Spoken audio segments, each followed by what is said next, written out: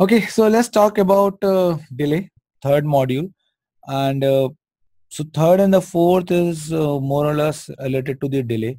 And I will request everyone just to understand this delay portion. If you're clear with the delay concept, like what is delay, then you can easily, very easily, you can solve all the problems, all the violations. You can easily fix everything.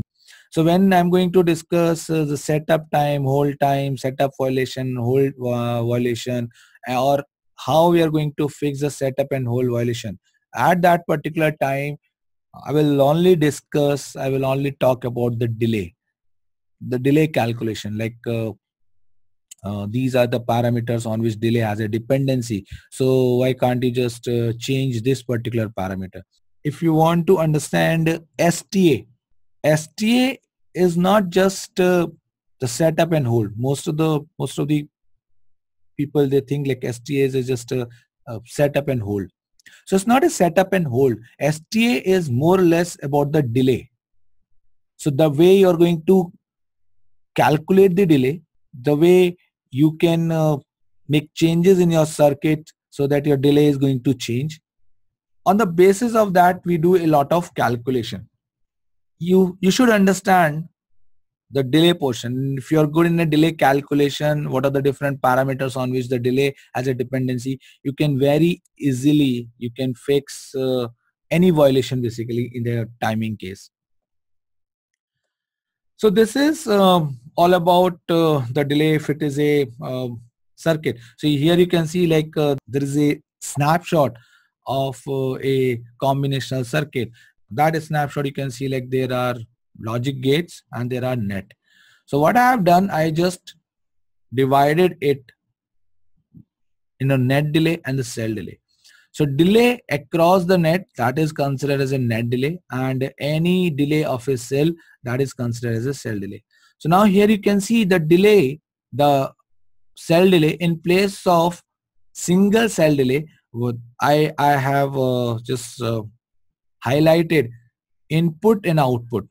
So all these input and output I have highlighted in this particular case, because just right now in the previous lecture we just discussed like, okay, it is the timing arc.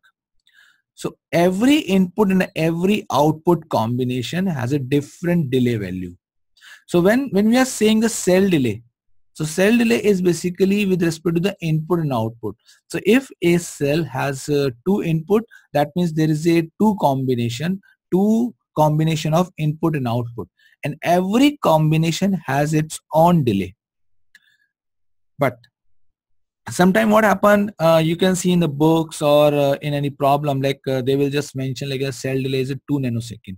So if they are going to mention the cell delay is a 2 nanosecond, that means what they are saying, like if a signal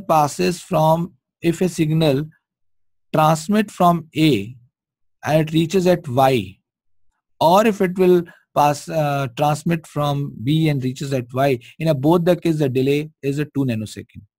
Sometimes we have a concept of min delay and the max delay also. So we will discuss that particular part in the next session, next module.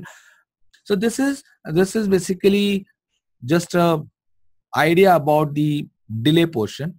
Now here you can see like there are different nomenclature. There is a different type of delays written like net delay, wire delay, interconnect delay. So these are the same name for same type of delay. So like in a net delay, you can also say this net delay, wire delay, interconnect delay. So these three are almost the same thing. Slope delay, transition delay. So transition delay, we will discuss what is a transition delay. It is basically the delay to change the state from the delay from 0 to 1, 1 to 0. So that's a transition of a state. That is a transition delay. So similarly, the slope delay. So you will see like the slope delay, transition delay, rise delay, falling delay. All these are almost the same thing. Propagation delay, then there are something known as a connect delay, minimum delay, maximum delay, cell delay, gate delay, stage delay.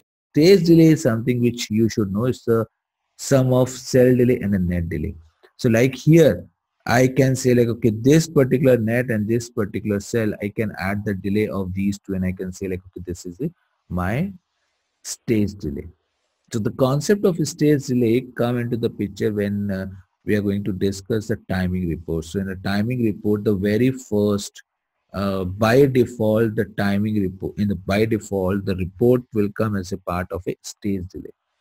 Then if you want to break that stage in the cell delay or the net delay, there is an option. You have to give an option like, okay, you need cell delay, you need a cell delay. So you can say like, okay, timing report timing minus cell. So that means now you need the cell delay, or you can say minus net. That means you need this net delay. So apart from the stage delay, they will also give you an idea, okay, this is the cell delay or this is the net delay.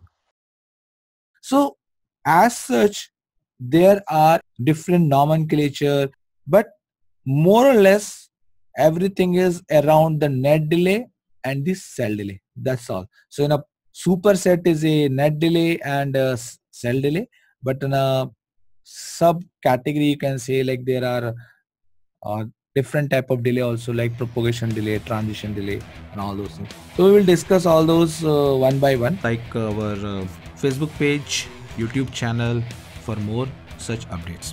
Thank you for watching. Be expert, by expert. Best of luck.